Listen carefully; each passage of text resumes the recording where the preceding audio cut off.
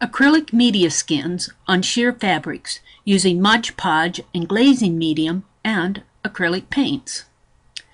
I really enjoy a good challenge and a really good experiment where one can experiment with different art media on hand and discover what will happen if. Well, this past week I was intrigued and challenged by a video uploaded by Suzi Dennis. See the description box below for a link to her channel and blog, where she created media skins using Mod Podge, matte medium, acrylic paints, and fabric. It was time. It was time to try this out for myself and see just what I could create. This video is segmented over a period of about 3 days. Come along, see what I created with some old sheer curtains.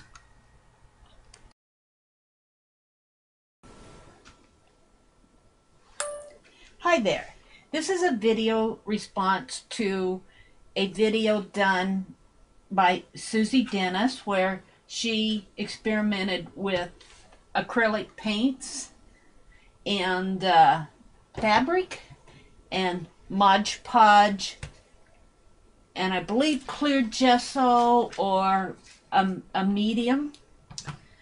I'm going to do the same thing. She used a cotton-based dishcloth, and I thought that was very neat, but I had wondered how it would work with an organza or a fine weave like a lace type material, and she's going to try some experiments, and I'm going to try some experiments. So this is going to take place over a couple of days because there's significant drying time in doing this. So first I'm going to show you the lace. I just found 2 types of lace. I don't have any organza on hand, but this is a snip from that old tablecloth that I was using to do my ink sprays on. You can see I got just a little ink spray down in this area. It's a little black, but I don't think that will hurt much. I'm going to use, well actually, I'll probably use this side of it, put it down, face down this way after I get my acrylic base done. So I have that I'm going to experiment with, and what I'm most interested in is to see how it will work with this lacy type in here. The weave, this is not a hand lace, this is done by machine for sure. I mean, this is just a tablecloth that you would buy at Target or someplace. I got it at the thrift store. I do not have organza. I'm hoping that she'll do some organza. But I do have this very fine piece of lace, and you can see the netting in here is very fine. And then it has these flowers off in here, and here again I'm sure this is done by machine. But it's also, it's a pretty lace. I got this at either a thrift store or an antique store. I'm not sure where. I got a couple yards of it. This could be a curtain material, but it was not a curtain when I bought it. It looks like it's curtain fabric. It's just a very sheer lace.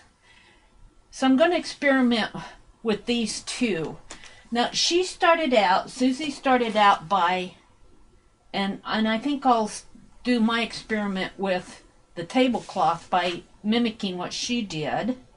She started out first. Now I'm going to have to turn my camera. Let's see. If I turn it, I want to put this piece over here. So I'm going to have to turn my camera a little because I'm going to do these both on this 2 different types of experiments both at the same time on the same sheet of paper. So let's see if I can't just turn my camera a little maybe so that you can see what I'm doing. Can you see that? Yes.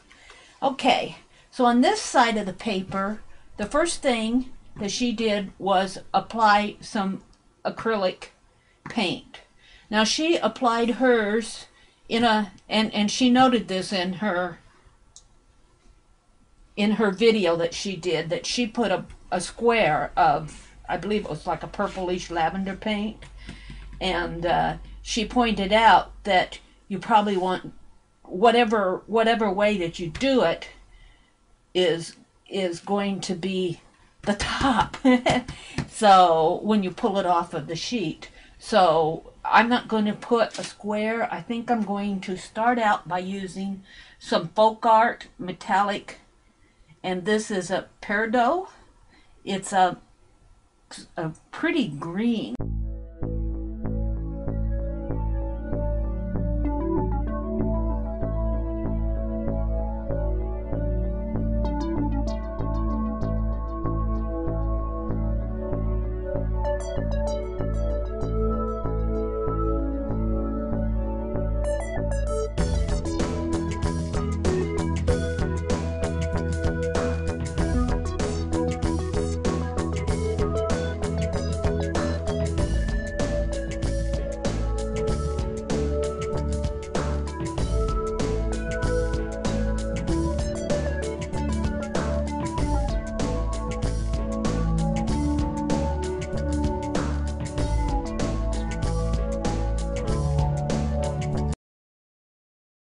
Right in here is where I'm going to put the first layer for the lace.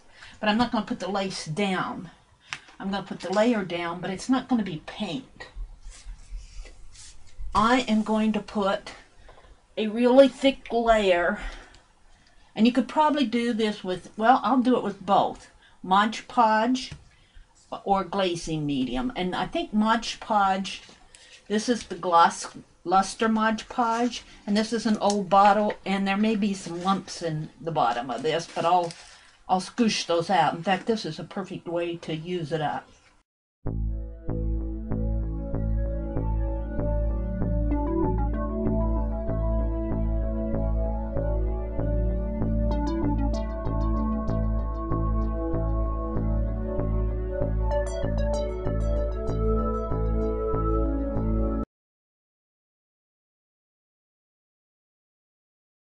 Okay, I am ready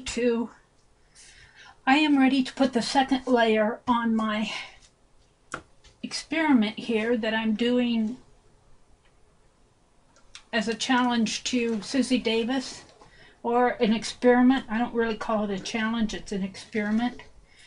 And this side I think I'll work on first. So I'm going to turn my camera a little so you can see it. This I did yesterday. I painted the freezer paper. There we go. I think you got a pretty good view of it. Painted the freezer paper with metallic paint and glitter paint. So I'm going to put some, I'm using up my Mod Podge gloss luster. Whatever's in there I'm just going to put on there. I'm going to put a layer of Mod Podge on it.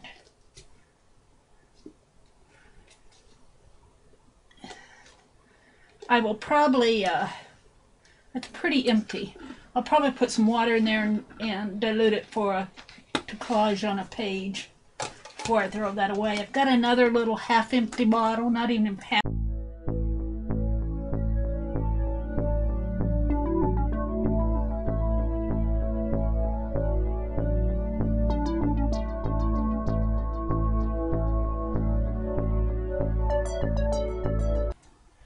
And I'm doing this. This will dry clear too. I'm doing it more to add strength to my layer, because on this one I really do not have a paint as my first layer. My first layer is glazing medium, and so I know this will peel up because I tested it, but it'll be very thin, and I just want more strength on it.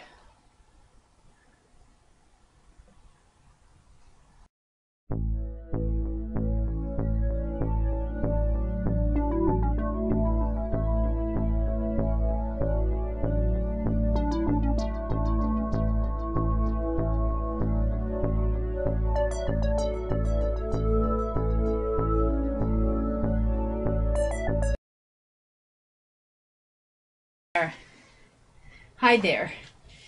Well, my second layer is all dry. This is the paint side of my experiment, and I've tried to get a really close-up view with my camera, even though I don't have zoom.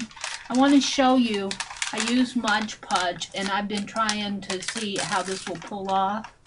And look at this very transparent layer here. Let's see if I can't get it in frame a little bit more. See that very transparency in there? So I think this is going to work really well.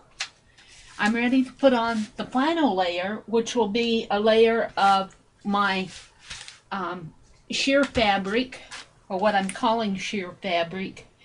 I'm using a sheer lace like this that I cut off of a piece of fabric that I got. I think it's probably curtain material, but it was not a curtain when I bought it. It was more yardage when I purchased it. And I had cut off a, let me get it out here. It's kind of holding on to things. I cut out a section of tablecloth that I was using to spray stencils through. But I really think that this is not sheer enough for my thinking. This part in here is sheer enough, and if I had more of this type of a weave, I would probably use it. And you could probably see the underside really well, but that's not what I want. I want both sides to show through. So I went through my stash again, and I had also used this curtain valance. This is a valance for a curtain, but see how much more sheer it is?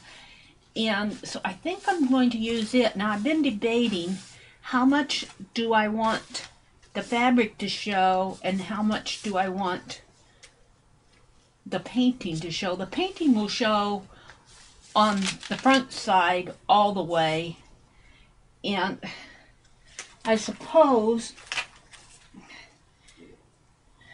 I won't use the side I've already sprayed through. I'll keep it relative. See, this is a curtain valance, but I think I'm going to cut off the valance part and just use that part for something else. And then this part will be clean on both sides. So, and this experiment that I'm doing comes from here over to here. If you can see from, no, you can't see.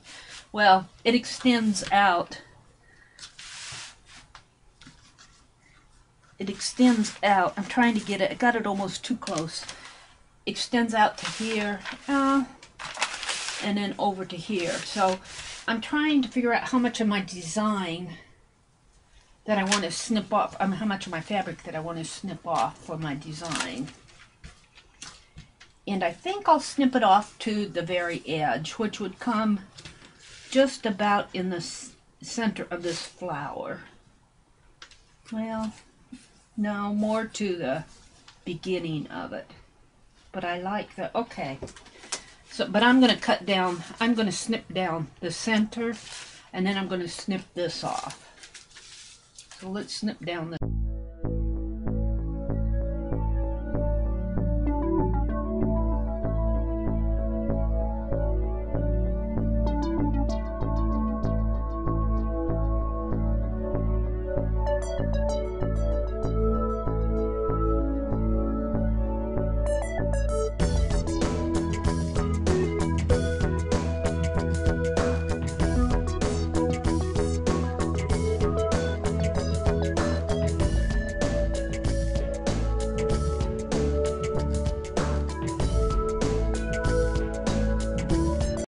Okay, I'm going to flip this around so you can see my other experiment. See this one? This is the one with the, what did I do with it? With the glazing medium. And glazing medium and dilution spray. And I really, really, really, really like this. It really turned out good. And of course it's up over on this side, but I was testing on how this would pull up. Can you see off of this corner? Look how this pulls up very, you have to pull it gently, but this is going to pull up nice as a sheet. Now it's going to be pretty flexible. However, I was also experimenting with what I wanted to put on here, and originally, let me get my lace out of the way, my big curtain glance out of the way, because I'm done with that for now. Originally, I was going to use a piece like this, and I do like that. I cut some more of it. I liked it so well. Ooh, I like this. Ooh, that's nice, isn't it? And then put this piece here.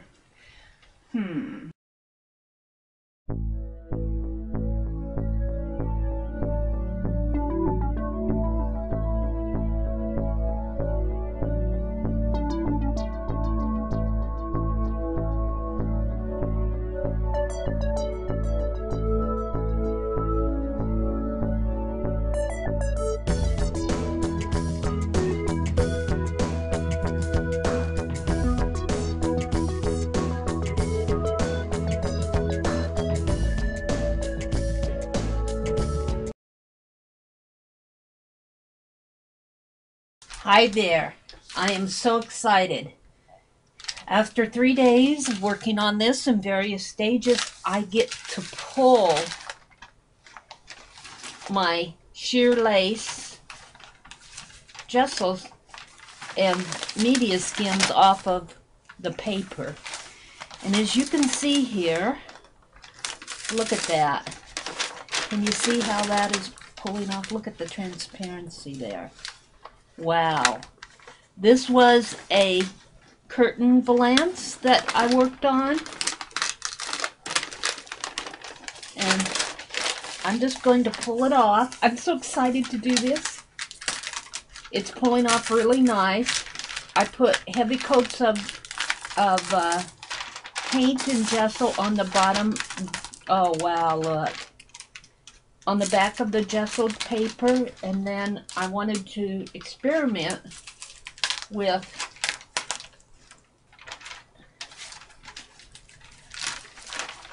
a sheer fabric material, such as a lacy curtain, and that's what I have here. Wow. Look, it pulls off into one big, let me move the white through, maybe you can, oops, I've got another white underneath. You can see it better. Look at that. Look how sheer it is. And here is the back. Wow. It feels like a plastic almost, a real thick, soft plastic. And of course that's what it is. And I would suppose that now Suzi coated hers with a matte medium. I'm debating whether I just want to set this in my figuring book. And if you haven't heard me refer to my figuring book before, here it is. It's just a book of where I do trials and experiments and various things in there. I think for now, this is I think for now I'm just going to place it in here, just like that. But wow, look at this. I don't think I'll be cutting this up, but I could see where if you just wanted to use this application, or I went for a sort of an organic leaf with my metallic paints. If I can get the shine off of it a little here, maybe.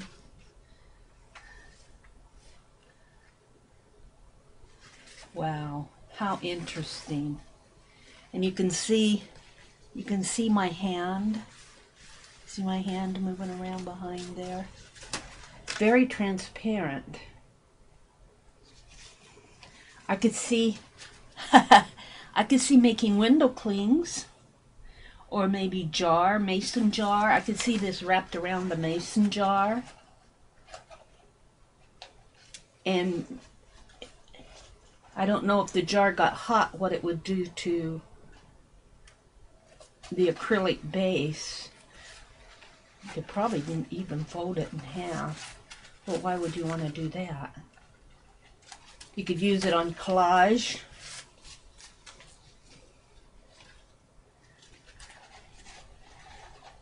I like the idea of putting it around a jar. Wow, how fun is that? I'm going to put it in my figurine book and just keep it. It's going to fall out of my, it's going to, maybe I'll put it like this and see how it keeps. Put it this way maybe.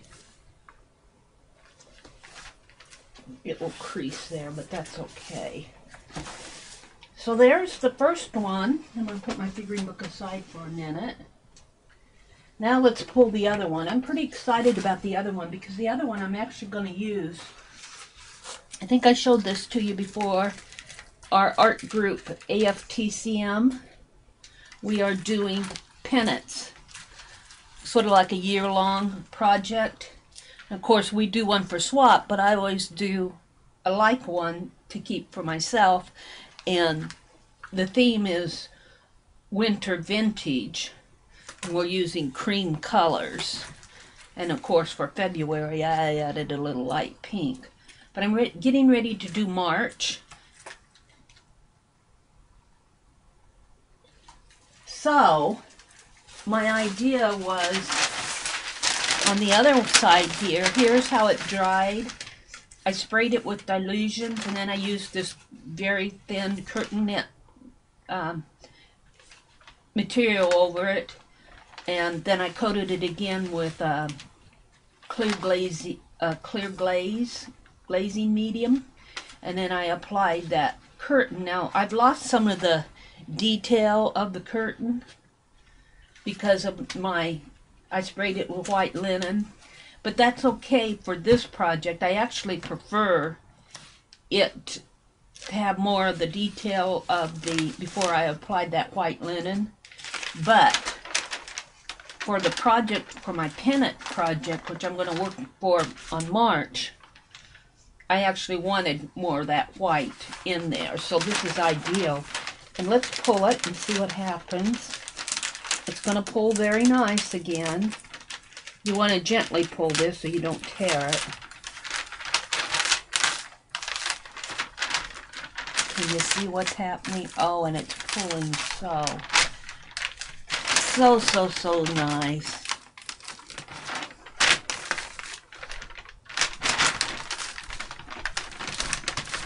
Wow. Let's get my freezer paper out of the way and I'll show it to you here.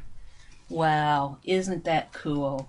Suzi, you've inspired me. Here's the back of it. You can see this was a clear glazing medium, and then in that glazing medium, while it was still wet, I applied it to the freezer paper, and while it was still wet, I sprayed some dilutions spray, and that gave me this.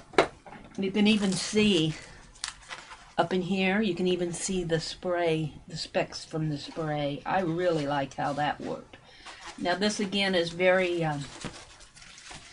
much of a, I think I did do a second layer of Mod Podge on the top here before I applied my lace. And then I went over it again with glazing medium. But here again, it's very flexible, and I would think that this, because this is glazing medium, that it might stick. But I could see wrapping, I'm going to use it for my pennants. Now, see, I can get at least 4, I think, pennants out of this.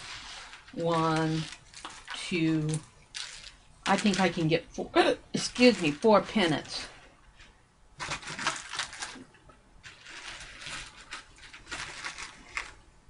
One, 2, 3, and then I can probably get 1 out of there.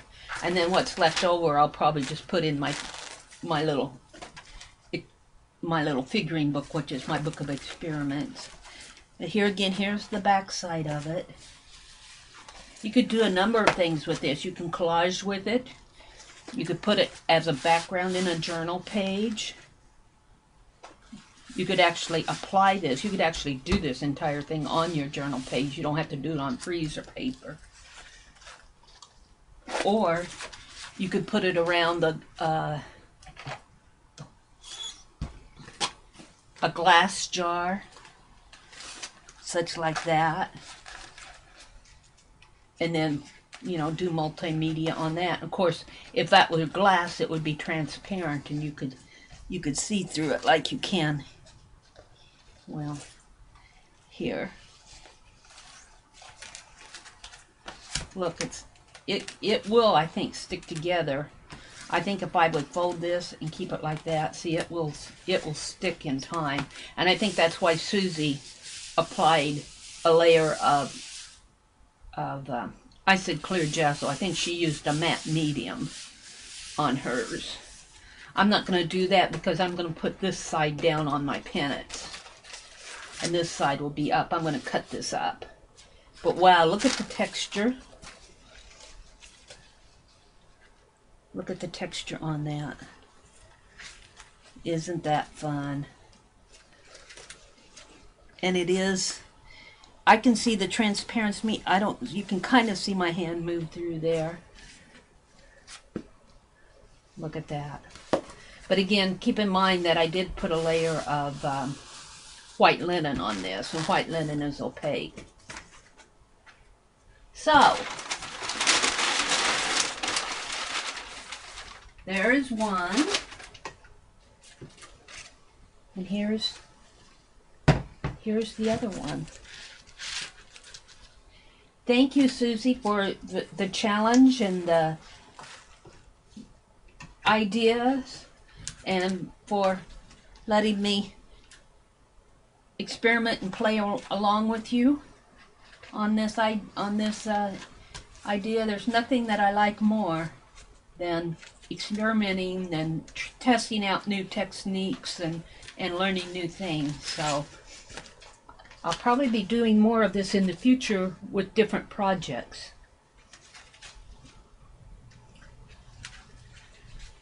I hope that you've enjoyed watching this, and if you enjoy my videos, please subscribe to my channel, and I will see you on the next page.